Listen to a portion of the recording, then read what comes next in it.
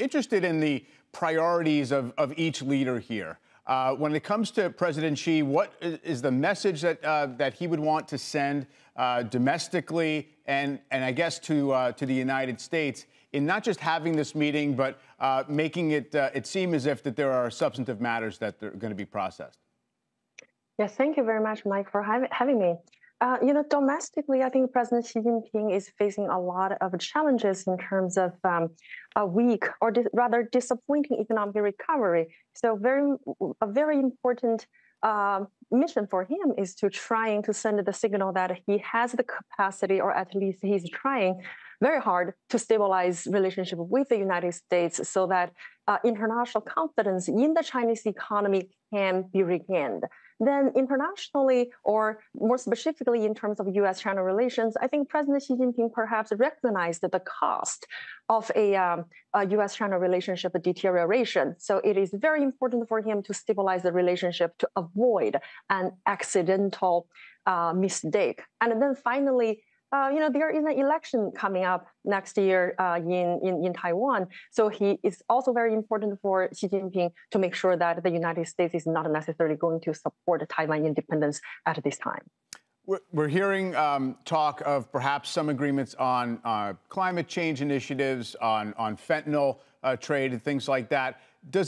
Big picture, does it indicate an important de-escalation in some of the tensions, or are these just gestures? I think that's a very interesting way you put it, Mike, in terms of whether this would only be some gesture. I would say that actually climate change is a very sort of like I would call it even a low-hanging fruit in U.S.-China relationship. Even when the relationship has been very tense, climate change and climate cooperation is one common ground that both Chinese officials and U.S. officials have been talking about, right? And then in terms of fentanyl, I actually do not think state-to-state agreement on counter fentanyl, illicit fentanyl trafficking or manufacturing would be any effective, because the making of fentanyl is very much profit driven, and then on top of that there is a market and regulatory fragmentation inside China. So from this perspective, it could be a good gesture, but it's not necessarily going to solve the structural challenges in U.S.-China relationship. I mean, those structural challenges, President Biden would certainly say and has said that the United States does not have an interest in severely weakening China on an economic basis. But there is this competition, and a lot of the trade issues and technology issues are bound up in security concerns, or at least they're said to be. Are those going to be somewhat off limits for this meeting?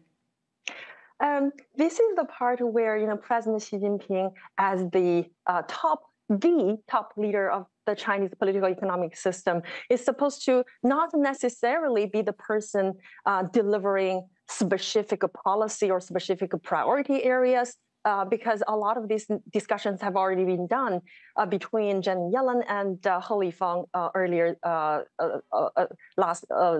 few days ago.